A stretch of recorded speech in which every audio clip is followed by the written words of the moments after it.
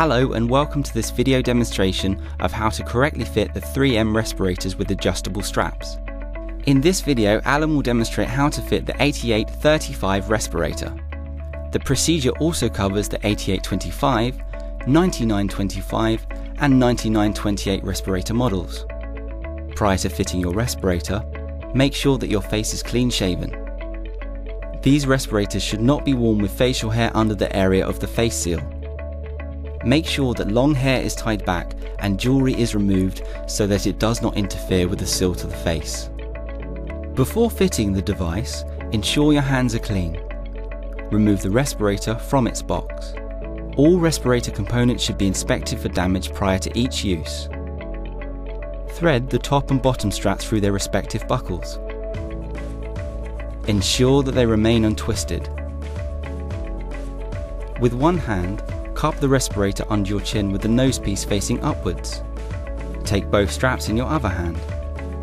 Place the respirator onto your face, then pull the straps over your head.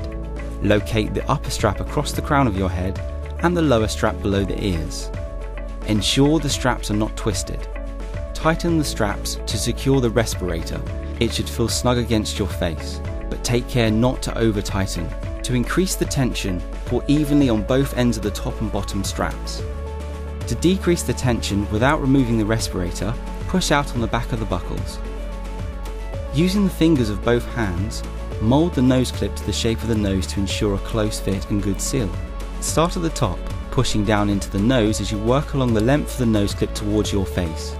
Apply a firm pressure to ensure a good seal. Avoid starting at the bottom and working towards the top, or only pushing into the sides of your nose, which may create a leak path at the top.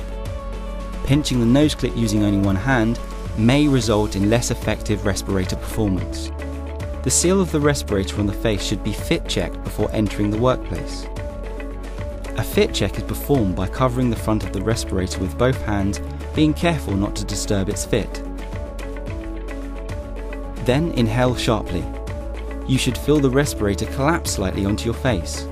If it does not, and you detect air leaks at the seal, adjust the fit, taking extra care with the nose clip, then repeat the check. If you cannot achieve a proper fit, inform your supervisor and do not enter the hazardous area. If the 8825, 8835 or 9928 respirators are to be reused the following day, the face seal gasket must be cleaned at the end of each shift. The respirator must be dried at room temperature and stored in a clean, airtight container. The performance of your respirator relies on an adequate seal between the respirator and your face to ensure contaminated air does not leak in. The method of measuring whether or not you have an adequate seal is to pass a face fit test. Fit testing should not be confused with a pre-use fit check, which should be conducted every time you use your respirator. For more information on fit testing, please visit www.3m.co.uk/fit test respirator. Thank you for taking the time to watch this demonstration video. For further information, please visit www.3m.co.uk/safety or call our UK and Ireland helpline numbers.